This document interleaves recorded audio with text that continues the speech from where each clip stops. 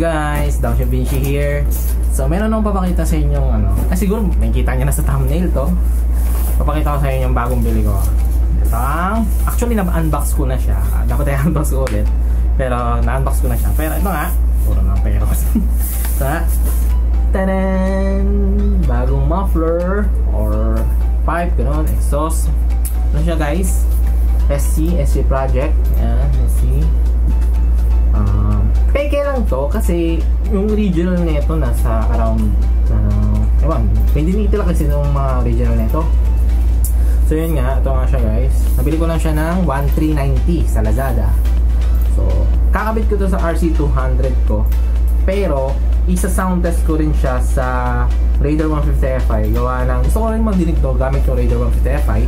Pero most of the time and mostly sa RC200 ko ito ilalagay. Kaya magpapagawa pa ako ng mid pipe kasi ano lang to, exhaust muffler lang. Wala pa yung mismong tubo para para makabit yung itong part na to. Still, pwede naman siya sa Raider 150 ko kasi meron siyang ganito guys. Para siyang extension mula sa 51mm na ganito papunta sa standard size ng tubo ng Raider 150 Fi. Then bumili din ako ng silencer. Ito siya. Kasi wala siyang kabitan dito, tingnan nyo. Wala siyang kabitan ng silencer, kaya bumili pa ako ng ganito, which is around 150 sa Shopee. Pero kung magpapagawa kayo, hindi ko alam kung magkano kaabutin nito. So yun, yun yung nilalagay guys. So, diba typically dito siya. Ngayon dito siya sa loob. I-testing din natin yung sound test nito with and without silencer. So sa box, ito yung box niya guys. Wait lang. Ganito kasimple lang yung box niya.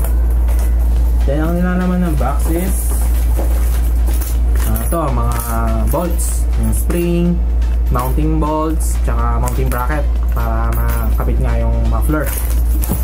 And since masa peke nga to guys, don't expect na nasa high quality yung pagkakagawa niya. Kasi kung titingnan nyo to, ayan itong part na to parang may awang na ewan.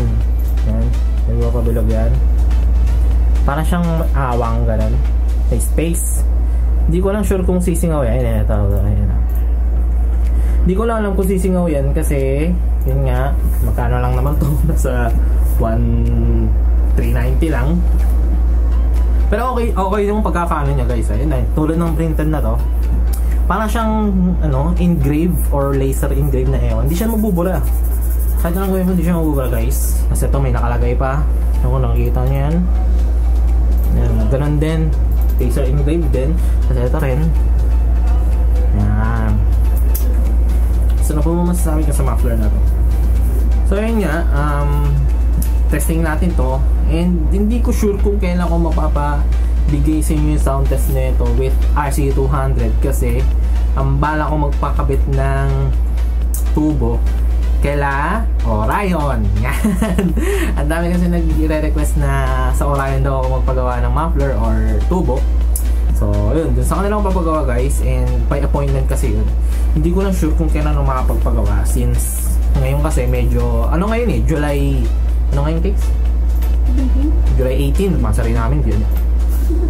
Sorry. So, yun. Wow! July 18 ngayon guys. Hindi ko pa alam kung kailan makapagpagawa sa Orion. Still, bala ko dun sa kanila paggawa ng mid pipe. Sa ngayon, bibigay ko na lang kayo ng sound test with Raider 150 Fi. Pero yun nga, mas mas magagamit ko siya sa RC200. So abangan nyo yun guys. So ito na lang muna. Yan siya. Bili ko nga siya ng ng 1,390 or sa ganitong klaseng muffler. And bigyan ko kayo ng sound test after ng vlog na to. Okay? Yeah. Habol lang pala guys, since sa Lazada ako nabili to, inabot siya ng 1 week kasi galing siyang China pa siya guys, kaya para sa akin mabilis na yun, unlike sa ibang item na umabot ng mga 2 weeks or 3 weeks, di ba? Minsan di pa dumarating. Eto, after 1 week dumating din siya. Lalagay ko na lang sa description box yung kung saan ko nabili tong yung link nung seller na pinagbilang ko na ito. Baka interested din kasi kayo. So, yun. Nalagay ko na sa description box. By the way, shoutout nga pala kay Peter Mark Katapang kasi siya yung pinadalan namin dati ng sticker na late kasi may binili siya dati. Kaso, Sabi ko, habol na lang yung sticker. And then, si John Castillo. Yan. Si John Castillo naman guys, nagbigay siya sa akin ng protector for panel gauge ng Raider 150 Fi. So, re-review natin ito. Bigyan ko na rin kayo ng review regarding dito. And shoutout din sa Raider 150 Iloilo chapter and Raider 150 Fi Panay chapter. So, yun, Pops. Salamat dito. Then, yun nga. Bigyan ko na lang kita review regarding dito. Okay? Okay. 10 seconds later. So, ito na guys. Testing na natin yung SC project. Pero, ang gagawin ko, i-compare ko yung tunog ng VMAX na naka-silencer and hindi naka-silencer, tsaka yung SC project na binili ko guys. Kasi gusto ko siyang ma-compare kung may pinagkaiba ba sila sa tunog or kung worth it ba yung ganong klaseng muffler, yung SC project. And yun nga, para makita rin natin kung anong resulta, since yung nabili ko naman na SC project na muffler is universal. Kaya, ayan guys, try natin i-compare yung dalawang muffler, okay? Ito munang gagawin natin. Unahin ko muna tong VMAX kasi yan, nakakabit na siya. Then after ng sound test nito, susunod ko naman yung sa SC muffler. And ang gagamitin kong pang audio guys, yung sa cellphone para mas maganda yung tunog. Kasi pag sa GoPro kasi hindi masyadong mapipick up gawa ng yung microphone ko masyadong muffled, and pang voice lang talaga yung microphone ko. Unlike sa cellphone ko, maganda yung kuha ng audio. So yun guys, set up lang ako ng cellphone.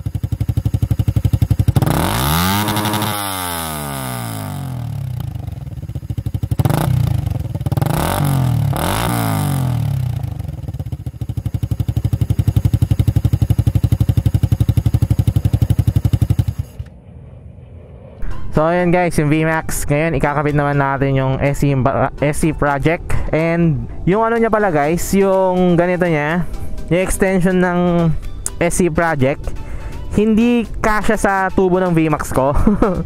Hindi siya kasya guys. Pero nagawan ko naman ng paraan. Wala naman singaw, kaya pakita ko sa inyo pagkakabit ko, okay? Sige. So ito yung SC project guys. Ito yung sinasabi ko sa inyo na extension na pang universal, na pang standard size. Pero itong VMAX ko na tubo, hindi siya kasya kasi tingnan nyo. Ayaw niya magkasya. Kaya ang ginawa ko, gagantiin ko na lang siya. Ganito. Yan. Ganyan na lang. Tapos papasok ko siyang ganyan. So ayan, maluwag siya guys kung makikita nyo. Pero wala naman singaw yan, na-try ko kanina.